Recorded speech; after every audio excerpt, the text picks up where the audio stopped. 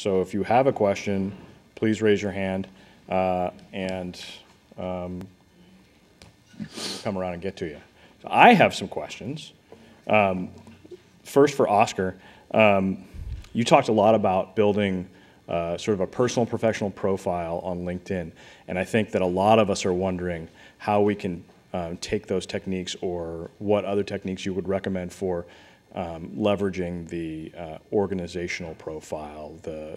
How do you push library on LinkedIn? Right. So that's actually a good question. And as I mentioned earlier, I actually do a full presentation on how to set up your organization's profile, how to use it, and so forth. But first off, LinkedIn, your individual profile is the foundation for all the other things that we do on LinkedIn, which, again, your organization's profile, the San Francisco, so let's just take, for example, San Francisco Public Library. With that page, you have the ability to showcase events that are coming up, talk about what new things the library is focused on doing, share other information. There's actually, in social media, the rule of thirds, which is 1/3 of the things that you share should be about your organization. A third should be about sharing other people's information, and then a third is sharing industry. Don't get into just me, talking about me, because pretty soon people aren't going to be listening to me.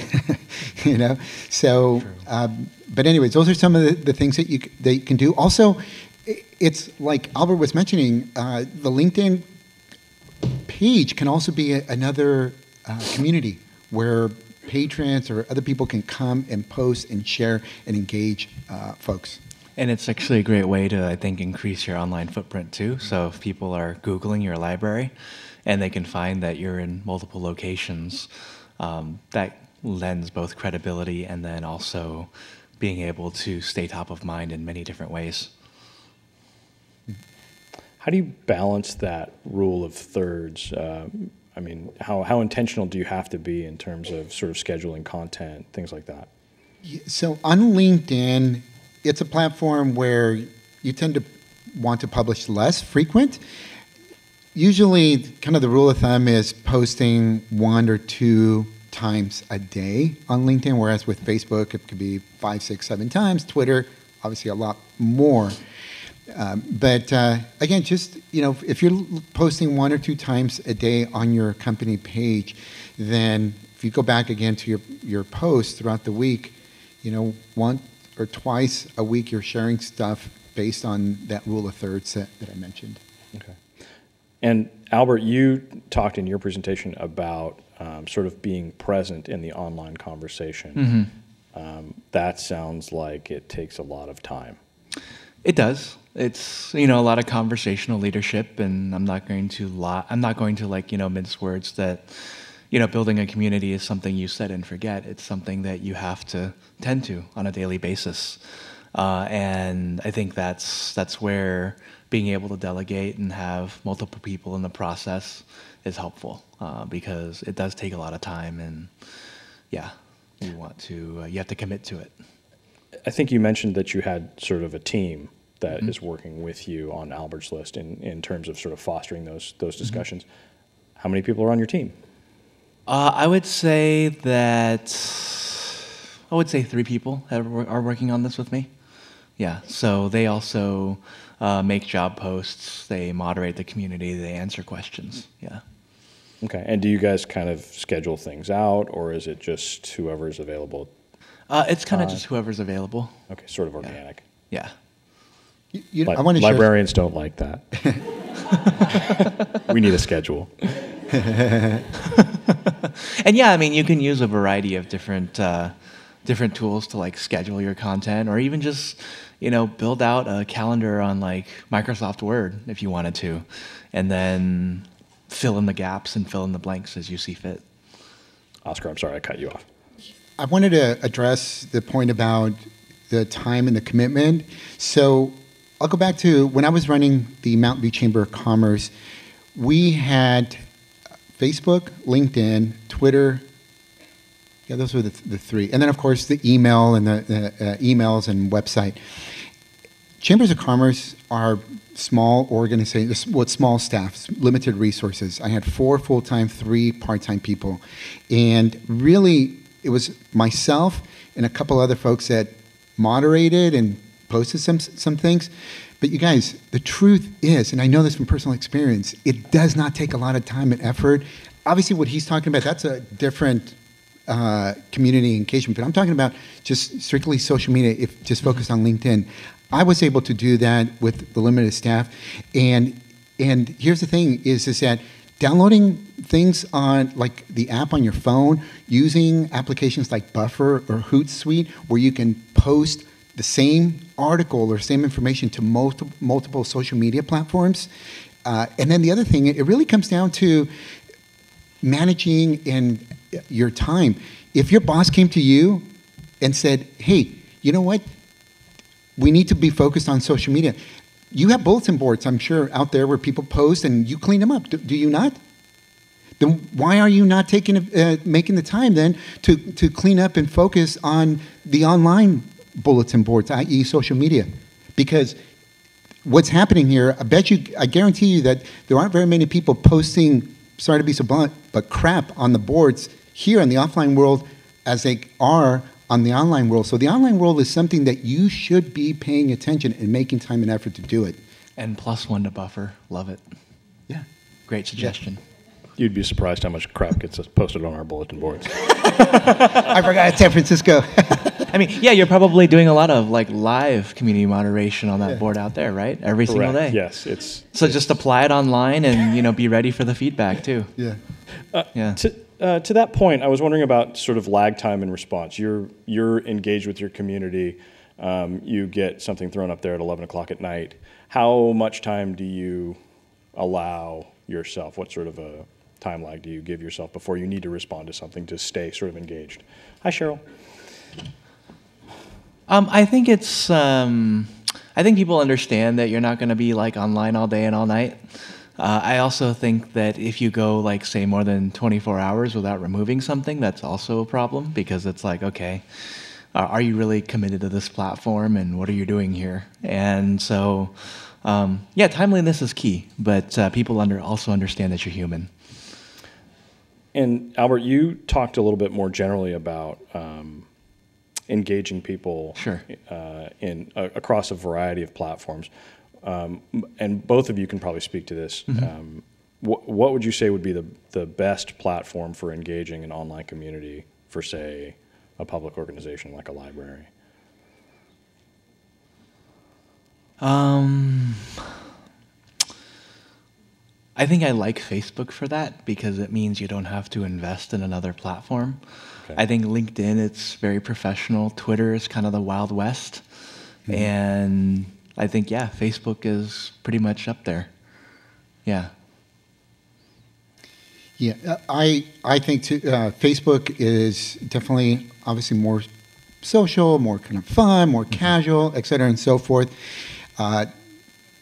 We have to remember who our audience is. It's really where we need to start. And again, just going back just because of the experience that I've had with Cheryl, that Cheryl has a lot of professional, like I mentioned earlier, a lot of tech folks, very savvy, they want information. And I think you have a responsibility to understand who your customer is and be able to communicate in the platform that best serves the needs of your customer. Yeah. So understanding your buyer persona, mm-hmm. which is pretty much your ideal customer or your typical customer who walks in through those doors. That's really important. I see some hands right here.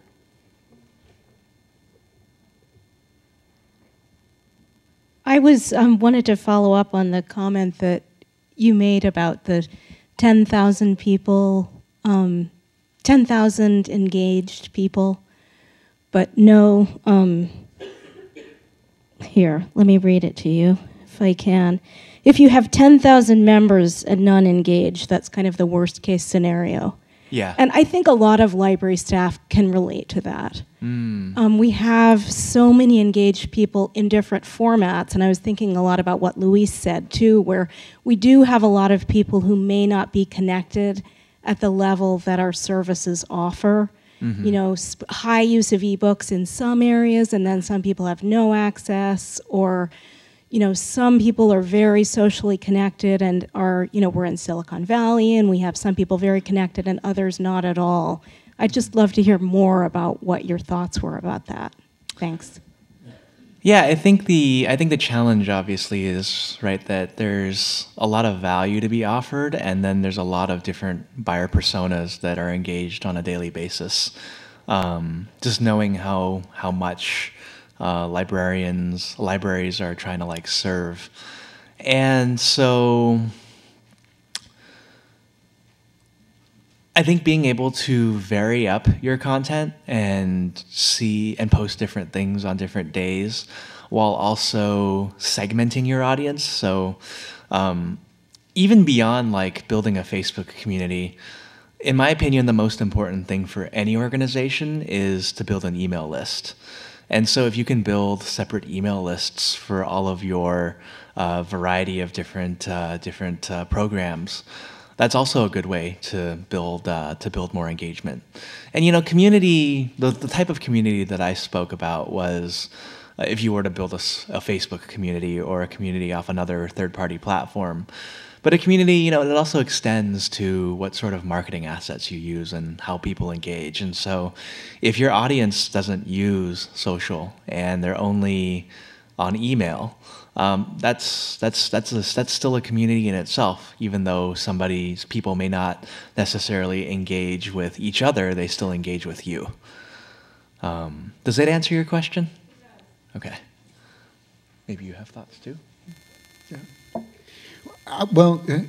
Sorry, just one, yes, Albert, you were asking the question. One of the things, so I do a lot of work also with nonprofits, and one in particular nonprofit is Downtown Streets. Maybe some of you are familiar with Downtown Streets. They recently opened here in San Francisco, but they have locations throughout the peninsula. They work with homeless folks. And one of the challenges with this demographic is the lack of access to online and so forth. But the way they communicate oftentimes with them is through text, because a lot of them actually have cell phones. There's I think a government program that I've heard that it provides free cell phone services and cell phone to people's certain economic level. But maybe that's something too for you to think about as a library, is investing in some type of a system where you communicate with a certain demographic via text as well.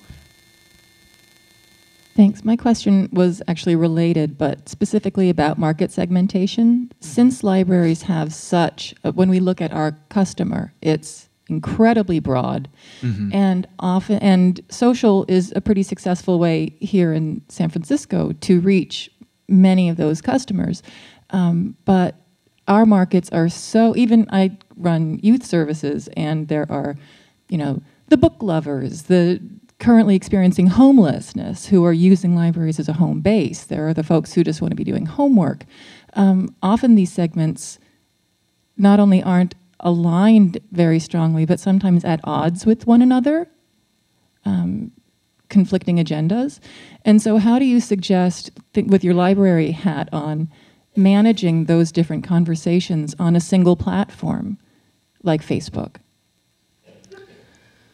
In my group, we categorize our posts, or we do our best to. One of the things that we've encouraged people to do within our community is to place sort of what their what kind of post it is in brackets, so advice, job, success story, things like that. I think in the broader category of all the audiences that you're looking at, that works too. I guess would you be expecting that that homeless people, or the people who are using libraries as a home base, or the people who are doing homework in the library to engage in that? I guess in a way where, well, that's a question that I'm thinking about is, are you intending to like build a community aspect that I guess serves them too, right? Absolutely, yes. Right.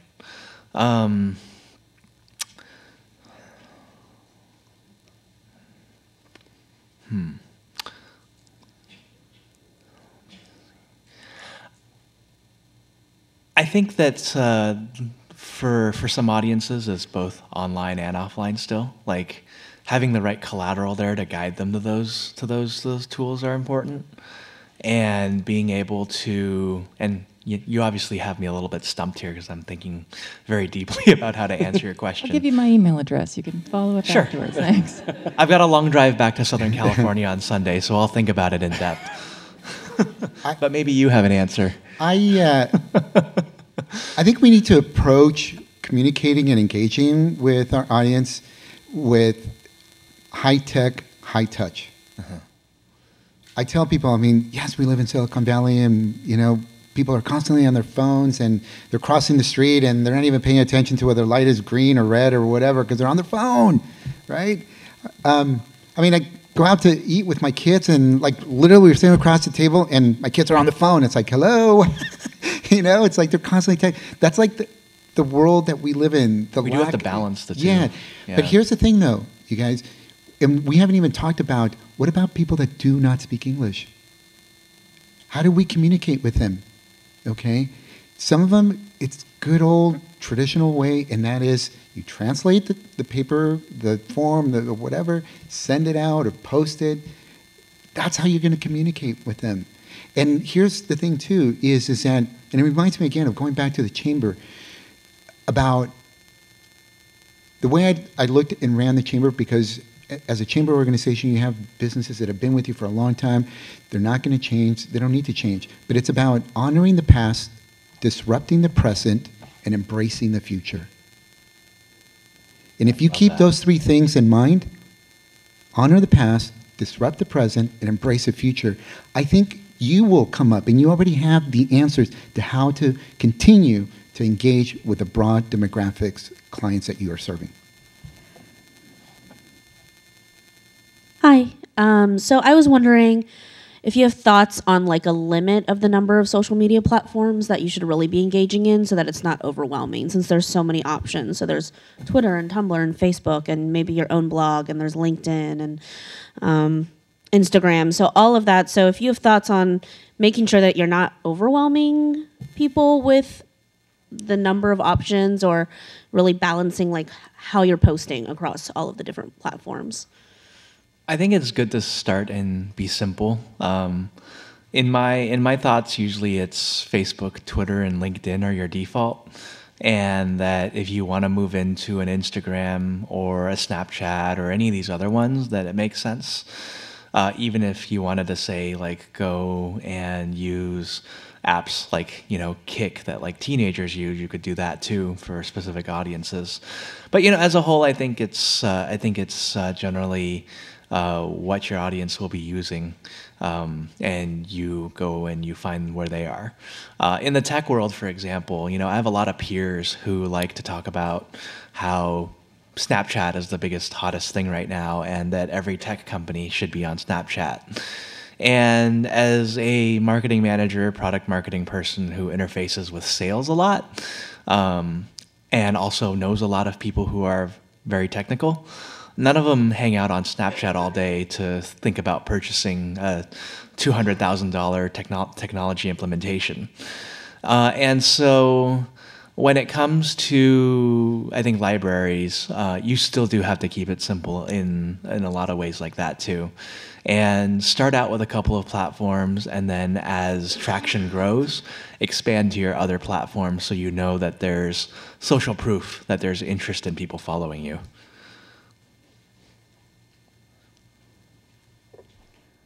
My name is Wenwen. I'm a digital inclusion fellow at San Francisco Public Library. So as my name or my title tells you, my work is focused on those people, the 20% of Americans who are not online yet. So I have a question. How to engage those people using the online platform to engage people who are not online yet? Some of them don't even have the text message, as you mentioned. So do you suggest like traditional way, set up a table at outreach events or like knock on the door? And how to reach those people who never came to the library? Because those people who come to the library, they might be on the Facebook, but for those people who never come to the library, they might need the services we offer here for free. And another question is about like Facebook. As you probably noticed, we have many events posted on San Francisco Library's Facebook and Twitter page. However, there's always, not many people click the like or comments on it. So, any suggestion on that? So to answer your second question first, with Facebook events these days, the thing that I've really begun to hate is that it's also become a pay-to-play game where you can only invite, I think, up to like 500 people. And then once you've reached that limit, you have to find other ways to promote, whether it's onto your own wall or whether it's actually running Facebook ads. And so a word about Facebook ads really quickly is that Facebook ads are actually a great way to get the word out to people in the sense that if you target your audience correctly, you can pay very, very low for cost per click or cost per action. As far as getting people online, obviously you can't use the internet to reach them because they're not on the internet to be reached. So it's imperative, I think, to get out into the community and still leverage your print mail, your print collateral, and all those things to get people in, as well as events, and get people engaged that way. And there's a lot of different ways that people, I think, engage publicly, right? Whether it's going to fairs, going to the mall, going to the store, the election, when they walk into a polling place. I think those are all great ways to actually reach those people who are offline. So I have two recommendations. Number one, identify some patrons here at the library, as an example, that are community leaders, and ask them to be your ambassadors to help you get the word out to other people in the community that are not online. Number two, identify some local nonprofits that some of these residents patronize and also view them as a go-to for information, and share information with these nonprofits so that they can spread the word to those individuals that are not online.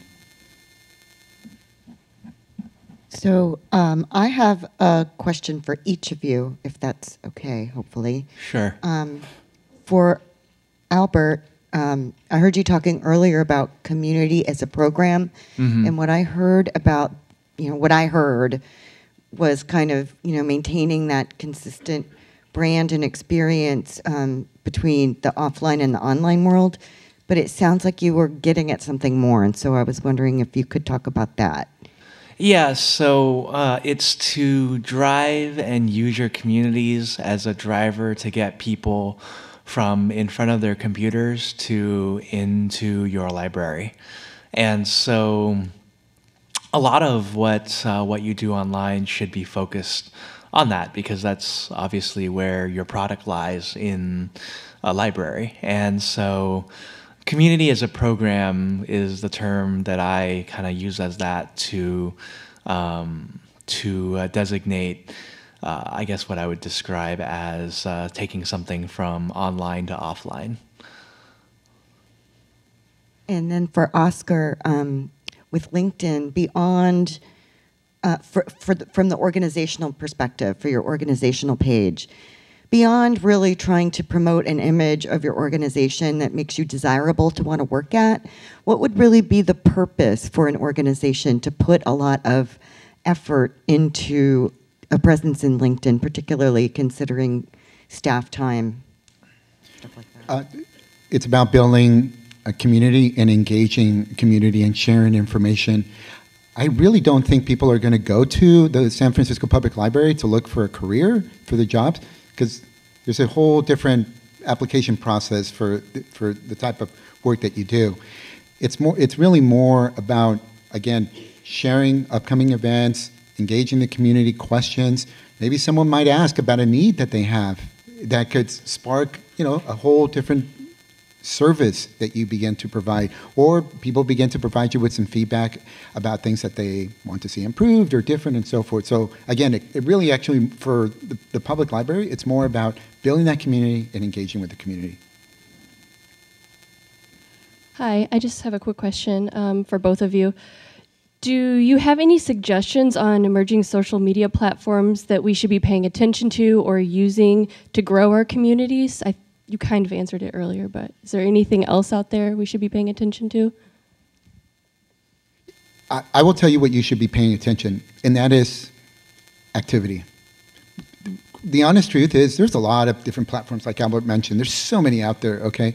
But start with the ones that people are familiar with and that are using. And the thing, it's like working out, you guys. Do we need another gym to prove that, that they work? No. What we need to do is show up to the gym. And I think it's also the medium then in that sense, because, right, you can show up to the gym, but if you're using the wrong equipment, then you're still never going to get fit. So the other half of it, anyone experienced that before, right? We're all laughing, so I assume that, we have. And so I think it's activity, but it's also how you deliver that activity. So it is correct that, video right now is really hot, and imagery is also really, really hot. And so, writing 10-paragraph long Facebook status updates might be great for your local politician, but it's not good for your library. And so get on Facebook Live, get comfortable being in front of a camera. Get comfortable being really authentic in front of that camera. If you got to have your ums and your uhs on Facebook Live, then do it, because it makes you look great. And it's going to get people to think like, oh yeah, that library down the corner is not just, this authoritative building I walk by every day, but it's a place I can go into and have a conversation with some real cool people. And these people are tech savvy, just like me, And if you're having trouble getting fit, I think Cheryl Lee, you're a personal trainer, right? Yeah. 24-hour. Albert, you had your second example, and you were working at a full-time job in an ecosystem of people that had a full-time job doing the social media. And then in your example, you mentioned it's not a hobby, it's not an additional duty as required or as assigned. You said it's a full-time job to be effective. So what would the salary range be for a full-time job doing that in reference for a company that has 26 locations, $100 million budget, and 1,000 employees? Are we talking also, like San Francisco salary? Yeah. What would the private sector salary be for a social media person, which you said is not a hobby? What would that salary be for a $100 million organization? Also, if you have any insight for a growth marketer, and what would that growth marketer's budget be for advertising for that same organization? So I know how crazy it is to live in the Bay Area now, and how you can go out to brunch on Sundays here in San Francisco and buy $7 toast. My answer to that is probably somewhere between 70 and 90K a year. And the way you break down the value of that is you measure by how well their social media efforts bring in more people into the library, how the experience of the library changes overall, whether you're getting different programs, the kind of feedback, right, customer satisfaction scores, things like that. And I guess it's that high because it is San Francisco. So that's kind of the round number that I've seen for jobs in the Bay Area for a job like that.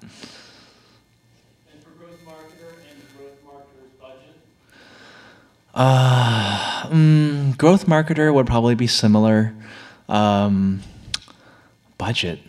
a good question. Maybe you can answer that. Check out LinkedIn and do a search and reach out to someone, because I don't have the answer for that. Network. I mean, I guess it depends on what you're promoting, right? I realized that, it's great to be great at social media, but if you're not promoting that product, then it doesn't work out as well.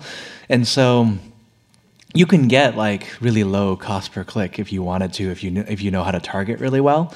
And if you don't know how to target very well, your cost per click is going to be really expensive. And so you need to really find someone who may not necessarily need a high budget, but knows better who your customer persona is, your customer pain points, and really, really deliver on that. We have time for one more question. Oh, okay. Well, I noticed, Albert, that you talked about targeted email and how that was Sure. very effective. And I know at my library, we're mostly now using e-newsletters Okay. instead of email. And I was wondering if either of you could comment on how do you make e-newsletters like Constant Contact or MailChimp more engaging with the community so it becomes more of a conversation rather than just, putting out information. So there are key aspects to a newsletter that make it worth reading. The number one is the subject line. You want to keep your subject line at a manageable length. Number two is you want to keep what you really want people to see at the top of above the fold, much like how you build your website for your library too, where all the most important stuff is before you scroll downwards. And then the third part is being able to create that list that is targeted. So MailChimp allows for the creation of several lists actually that you can use, not just one master list. And so if you have various individuals in a variety of programs, you can put them on those specific lists and send out maybe a customized e-newsletter to each of those lists that have specific content that you know those people will read. I would also encourage you to get into a schedule that is consistent of when you send out your e-newsletter, and try also, like at the Chamber, we sent it out every Tuesday, and every week it was a different theme to the e-newsletter. At the beginning of the month, it was an overall news about what was happening or had happened at the Chamber. Second week, we had a young professional group, so it was focused on news about young professional group. Third week was focused on specific events that we were highlighting, the Mount Beer Wine Festival or whatnot. And so over time, our audience got used to knowing that, oh, you know what? This week is going to be something different. It's not the same old, same old. And the subject would reflect that. Yes. Great. Thank you, Albert and Oscar, and all of you for a really vibrant discussion. Thank you.